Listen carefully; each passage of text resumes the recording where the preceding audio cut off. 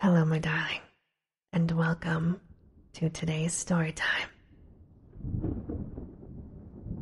Today we are reading The Petting Zoo by Peter de Niverville. And now, on with our story time. At first, Johnson thought it was a joke. Speeding down the country road, the crude sign was only a blur. But it was that one word. Slowing down, he swung the Lexus onto the paved shoulder. In the rear-view mirror, he could see it clearly. The sign was tacked to a stick that was stuck in the ground just beyond the paved shoulder. Shifting the powerful car into reverse, Johnson jammed the accelerator down. The tires squealed, and loose gravel flew as he tore back up the road. Screeching to a halt, Johnson stared at the faded handwriting. Ellsworth's famous spider petting zoo, 5 miles, next right. Spiders fascinated Johnson. One summer, when he was 8, a large golden black spider had taken up residence underneath the shingles by the back door. Every morning, Johnson would gather up ants in a jar from a nest in the scrubby woods behind his house. One by one, he would drop the wriggling insects into the web. With lightning speed, the spider would spring from her hiding place and race towards the victim. Sinking her fangs into the ant, she would retreat, waiting for the poison to take effect. When the ant slowly stopped struggling, she would climb back down and delicately wrap her prey in a white shroud. This continued until, one day, his mother caught him. "What a cruel little boy you are," she scolded between clenched teeth as she pummeled his backside. He could still feel the shame of being spanked. Years later, in a rare moment of remorse, Johnson wondered what it was like for the ant. Trapped, helpless, waiting for the spider to return. Did they know fear or horror? Or was that something only humans experienced? The insect brain was too small, he told himself. Or so he hoped. 5 miles, thought Johnson. This side trip might add only another half hour or so to his journey. He would still have time once he got to his motel to have a shower. The dinner meeting with the buyer from the supermarket chain wasn't until 6 o'clock, and it was only 4 now. Coasting forward, Johnson scanned the road looking for the turnoff. About 100 yards ahead, he saw a lane that intersected with the highway. Flicking on his turn signal, he shot a quick glance at his watch. "If I don't find it in 15 minutes, he promised himself, I'll turn back." Accelerating smoothly, he turned into a well-paved secondary road with deep ditches on either side. Punching the buttons on the CD player, he stretched his arms, settling back into the soft leather seat. As the throbbing beat of Queen filled the Lexus, his mood lightened. An unexpected adventure in an otherwise boring day. Johnson hated his job. Endless meetings with bad food and balding buyers. Too many drinks and too many hangovers. He was packing on the pounds, too. "I have to get back to the gym," he reminded himself. The only redeeming feature of his job was that he was good at it. Top sales rep for the last 3 years. "I should have been an actor," he told himself. "Instead, I'm selling toilet paper and tampons to these turkeys." As the needle on the speedometer crept higher and higher, the neatly kept fields and freshly painted houses became a blur. Mile after mile slipped by. Johnson felt that he and the car had become one, soaring along like a hawk on a summer breeze. But his mood soon soured. The condition of the road deteriorated. Asphalt gave way to chip seal, which gave way to gravel, and finally ended up as dirt. And then there was the looming thunderstorm nearby. Johnson jumped on the brakes when a huge pothole emerged in the center of the road. Cursing the delay, he checked his watch again. It was almost 5. The long drive down the country road had dulled his sense of time. I better turn around, he cautioned himself. As he studied the road ahead, looking for a safe place to make a U-turn, he saw it. An old farmhouse set back from the road. If it hadn't been for the pothole, he would have missed it completely. By the mailbox, a freshly painted sign read, Ellsworth's famous spider petting zoo, open year-round. All visitors, welcome. This must be the place, he concluded.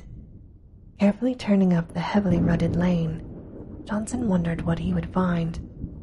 Perhaps one of the locals playing a joke on the tourists, he mused.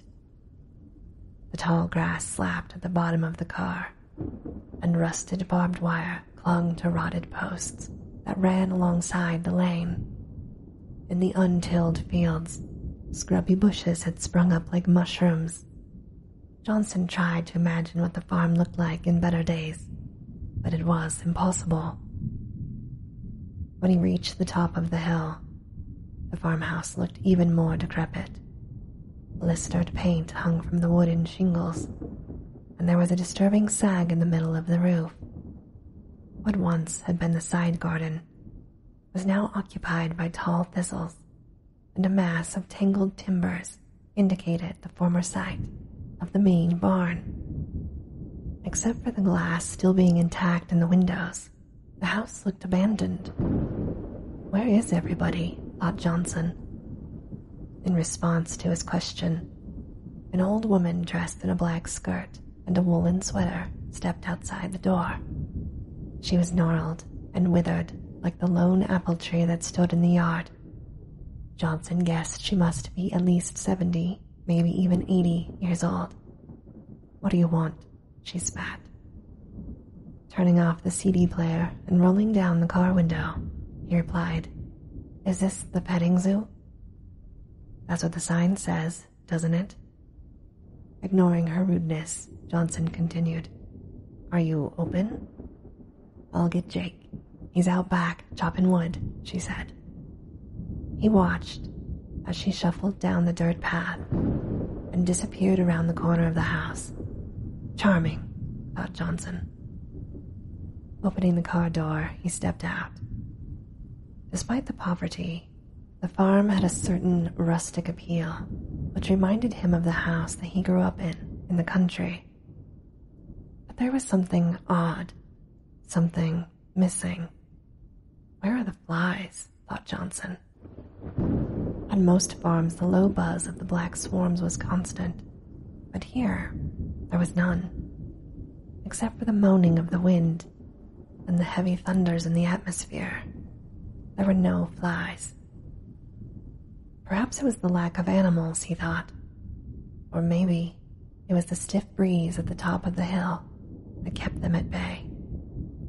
Glancing at his watch, he frowned. It was after 5 o'clock. If he did not get back to the road soon, he would be late for his appointment. Either that or skip the shower. After driving all day, Johnson did not want to skip the soothing ritual. Taking one last look around, he reached for the handle of the car door. Just then, the old woman reappeared, and behind her, an even more wizened-up old man wearing faded blue overalls and nicotine-stained undershirt. Stopping at the corner of the house, the old man spat out a long jet of chewing tobacco on the ground. Wiping his mouth with the back of his hand, he paused momentarily to study Johnson. Speaking to the old woman, he said in a low tone, Thought I heard a car come up. Wants to see your spiders, she said, before she turned away and went back into the farmhouse, letting the green door slam behind her. You want to see my spiders, young fella? Well, sure, if you're open. How much? Looking over the Lexus, he scratched his ruddy face and said, $50. 50, said Johnson. That's ridiculous. Shrugging his shoulders, the man said, take it or leave it. I've got work to do. Then he spat out another long jet of chewing tobacco and turned to leave. I can't let him leave now after coming all this way, thought Johnson. Taking another quick glance at his watch, he said irritably, all right. But this better be good. The old man smirked and licked his lips as Johnson whipped out a crisp $50 bill from his wallet. Johnson did not like the old man's greedy look and hastily shoved his wallet back into his pants pocket. Thanks, said the old man sarcastically, snatching the bill from Johnson's hand. Looking it over carefully, he folded it up neatly, stuck it in his pocket, and said, follow me. The old man led Johnson down an overgrown path to a shed at the back of the farmhouse. Inside, the dim glow of fluorescent tubes highlighted the dozen plywood shelves that ran along the walls. In contrast to the rest of the farm, the shed was neat, almost antiseptic in appearance. Sitting on each shelf was a glass terrarium filled with twigs and rocks. In the case closest to Johnson, a small garden spider was spinning a web in the corner. That's an orb spider, said the man. I know, said Johnson, annoyed by the interruption. You know spiders? A bit, replied Johnson. I used to study them when I was a kid. I bet you're the type that liked to feed 'em, eh? Catch bugs, drop 'em in, see what happens. Fun, ain't it? Suddenly, Johnson was uncomfortable. How did he guess my secret? He wondered. Johnson felt the warm rush of blood to his neck and ears as he started to blush. No need to be ashamed, young fella. All kids do it. It's natural. Trying to change the subject, Johnson said, You been at this long, keeping spiders? Yeah, I've been at it a while. Most folks are scared of spiders. Not me. Me and spiders get along real good. Johnson turned back to watch a large black spider in another case, sucking up the half-digested slurry of its latest victim. Trying to be polite, Johnson asked, Bet you don't get many visitors here, being so far from the highway. Don't need 'em, said the old man. This is just a sideline. Pausing for effect, he added, I breed them. Johnson looked puzzled. For the college, explained the old man. They use them for research. Does it pay well? Good enough. They don't know squat about spiders, said the old man, spitting on the floor. Johnson looked down and saw that a streak of the sticky black tobacco had splashed on his shoes. I've been doing research of my own, said the old man proudly. Spiders are just like any other critter. Cows, horses, dogs. They're all the same. Breed the beast with the best, and you get the best. Or the old man's voice trailed off as he started to laugh. There was something about his tone that made Johnson uneasy. Want to see my prize winner? Johnson looked around. Oh, she ain't here. I keep her in the barn, said the old man. She kind of makes these critters nervous. I can't say I blame 'em. Want to see her? The way the old man said it, the question sounded more like a challenge. Johnson hesitated. He wanted to say no, but he couldn't let the old man see he was afraid. Sure, answered Johnson. What could it be? He asked himself. A tarantula? With the old man in front, they went down a lesser-used path to a small barn behind a stand of trees that made it invisible from the farmhouse. A shiny new lock on a rusted hasp yielded to the old man's key. I don't like kids messing with my stuff, he said. The ancient wooden door swung open. Inside was pitch black. Johnson hesitated. What was it that made him apprehensive? His mouth felt dry. He tried to swallow. "Go on in," taunted the old man as he shoved Johnson through the door. Stumbling on the raised sill, Johnson fell to one knee, ripping his pants. He cursed. "There's a light switch ahead of you," the old man assured him. "Just pull the string." The stench of moldy hay made Johnson gag. "Where is it? Where's the spider?" he called out. "She's in the back. You can't miss her." "Wait, where's the light?" "Right in front of you. Can't you see it?" mocked the old man. Pulling the line, Johnson knew he had made a mistake. Something rustled in the rafters above him, and bits of straw floated down. Johnson bolted for the opening. "Enjoy yourself," cackled the old man. He slammed the door and locked it. "Let me out. Let me out," shouted Johnson, pounding on the door. "Let me out, you old buzzard." But it was no use. The dried-out wooden door was like iron. Pausing to catch his breath, his fists throbbing, Johnson looked around. Slowly, his eyes grew accustomed to the dark. What appeared to be a black chasm was, in fact, the side entrance to the barn. There must be another way out, he thought. But where? In the gloom, he could see that beyond the entryway, there was a large open space, and beyond that, a boarded-up window through which thin shafts of sunlight streamed. Great. All I have to do is cross the barn, pull off one or two of those boards and climb out, thought Johnson. Then I'll show that old man. $50. He'll wish I had never stopped here. Then he heard another rustle overhead, and more straw floated down. Who is it? Who's there? He called out. I bet it's that old man, thought Johnson. He thinks he's going to scare me. Sure. You just keep that up, old man, Johnson called out again. Let's see how much laughing you do when I bash your face in. But first, he thought, I've got to get to that window. Be careful, he cautioned himself. This barn must be full of junk. Don't want to fall down and get hurt. Despite the heat in the barn, he shivered. Licking the sweat off his upper lip, Johnson slowly picked his way across the wide, wooden-planked barn floor, being careful not to trip. Shadows of old machinery and tools loomed around him. A leather harness that hung from the wall looked like a hangman's noose.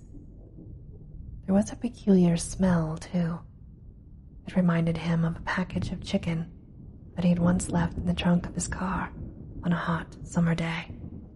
It was the sickly, sweet scent of rotting meat. Gross, muttered Johnson. There's a dead animal in here. In less than a minute, he had crossed the barn and was standing in front of the boarded-up window. Blocking his exit were 3 boards nailed haphazardly into the frame. Either the old man was too weak or too lazy to drive them all the way in, concluded Johnson. I can probably pull them off with my bare hands, he smiled triumphantly. The first board was half-rotted and fell apart in his hands. Light steamed in as it came away from the frame. Then he shifted his attention to the second one, the board in the middle. If he could get this one off, he could easily climb out. But this board wouldn't be so easy. It was like the old door of the barn, dried out and tough as steel. Gripping the board with both hands, he began pulling. The nails squealed in protest, and the board started to move. Only a little bit further, grunted Johnson. The thought of throttling the old man excited him. Just a bit further. Another half-inch. He could almost feel his fingers closing around the old man's scrawny neck, the eyes bulging, the tongue sticking out. Another half-inch. Then it stopped. Desperately, Johnson yanked at the board, but it was no use. It would not yield. I need more leverage, he said to himself. Balancing on one foot, he braced his other against the window frame and started pulling again. The muscles in his forearms and back bulged as he strained against the board. Sweat rolled down his forehead and into his eyes. "Come on," he pleaded with the wood. "Come on." In his frustration, Johnson did not hear the soft tap, tap, tap on the floor behind him. Tap, tap, tap, like a blind man with his cane. Tap, tap, tap. Then it was too late. It struck. The force of the attack rammed him face first up against the wall, knocking the wind out of him. Warm blood trickled from his nose and ran down his cheek. What was that? Turning around slowly, he could see in the light from the window his attacker. It was crouched inside an empty stall along the opposite wall, the legs tensed, ready to spring. It was a spider. No doubt one of the old man's experiments. But this was no ordinary spider. It was huge, about the size of a pit bull, with legs that extended out 3 or 4 feet on either side. Its eyes stared coldly at him. Johnson did a quick tally of his injuries. Except for his bloody nose, he was unharmed. Perhaps the large size of the creature made it difficult for it to mount an attack. Possibly, it did not even consider him as prey. Spiders normally eat moths and insects, he reminded himself, not human beings. When he was a kid, Johnson liked to throw twigs into a web just to see the spider's reaction. Invariably, after pouncing on the object, the spider would pluck it out of the web, turn it over, and drop it onto the ground. Johnson hoped this spider would show the same lack of interest. From its vantage point at the other edge of the barn, the creature seemed puzzled, unsure of itself. Spiders are cautious, he told himself. It's waiting for me to make the next move. Although every fiber in his body screamed run, his brain told him, stay still. The spider was too big and too fast to outrun. I need a weapon, he told himself. Quickly looking about, he saw the rotten board from the window lying at his feet. It was about 2 feet long with a jagged point at one end. It'll have to do. Slowly, he bent down to pick it up. The spider crouched low, like a sprinter, ready to strike again. Johnson froze, his fingers only inches from the board. Easy, girl, he whispered softly. Easy. The spider relaxed, but not completely. Deliberately, it began to move forward. Tap, tap, tap. Johnson was amazed by the creature's grace.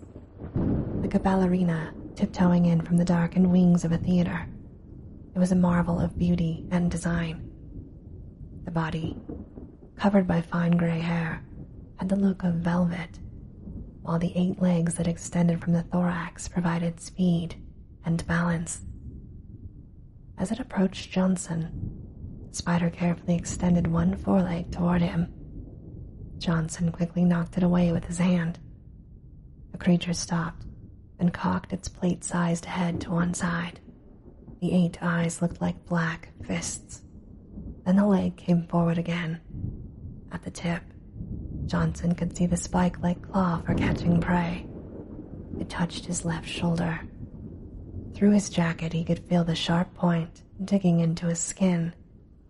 Johnson winced and stepped backwards into the wall, but there was no place to go. Slowly, the other foreleg came forward. Johnson recoiled, trying to ward off the attack with his free arm, but the creature was too strong. It brushed his arm aside, as if it was a piece of lint, and planted a second claw into his other shoulder. Johnson cried out, "Help me!" Then the spider reared up on its hind legs, forcing Johnson to his knees. For a brief moment, he and the creature looked into each other's eyes. It was almost like love. Then he saw the 6-inch fangs that extended from the head. Drops of venom gleamed in the half-light. He watched in fascination as the cruel daggers arched high over him. Then he screamed as they plunged deeply into his chest. Instantly, white, hot pain rippled through his body. Then it was gone. The spider had retreated back to the stall. Johnson knew that he only had a minute or two before the poison paralyzed him. This is it, he said to himself. My only chance. Ignoring his wounds, Johnson turned back to the window. Grabbing at the board, he yanked and pulled to no avail. Already the venom was having its effect. His hands were numb. His arms felt like lead. Gasping for air, he threw himself at the boards again and again. But it was no use. He was beaten. Great sobs shook his body as he slumped to the floor. This can't be happening to me, he protested. It's ridiculous. Looking back at the spider, he could see that it had still not moved. What is she waiting for? He wondered. Why doesn't she finish me off? He soon had his answer. Shimmering like a great overcoat, there was something on the spider's back. It moved and undulated like a small wave, flowing back and forth. Then a piece of the wave pulled away and dropped to the floor. It was another spider, only a lot smaller, about the size of a rat. Johnson recalled that some spiders carry their young on their backs. Horrified, he realized that he had stumbled into their nursery and it was feeding time. Another one dropped to the floor, and then another. Soon there was a long line of spiders slowly crawling towards him. Through fading eyesight, he saw the first one reach his foot. Tentatively, its foreleg probed the air until it found his leg and patted it. It was the light and delicate touch of a child. Johnson opened his mouth to scream, but no sound came. The last thing Johnson saw before he lost consciousness was a spider nipping at the back of his hand. Back at the farmhouse, the old man picked up the whiskey bottle from the kitchen table, poured himself another drink, and plopped down on the ancient lazy boy recliner. How long did it take, Jake? Asked the old woman. Not long, he grunted. They ain't ate since Sunday. Get a better sign. Attract more folks. Nah, the sign's okay. Anyway, we don't need a crowd, said the old man, taking a long, hard swallow. What are you gonna do with this car? She asked, standing at the window, admiring the now ownerless Lexus. I hear young Dougal needs one for running moonshine. Willing to pay a good price, too, said the old man. Won't he ask questions? Wondered the old woman, pouring a drink and easing herself down onto the dusty couch. Nah, he don't care, snickered the old man. I'll talk to him tomorrow. Meanwhile, pass the remote. Let's see what's on Dr. Phil. And this, my darling, ends our story time for today. As always, I hope that you have very sweet and creepy dreams.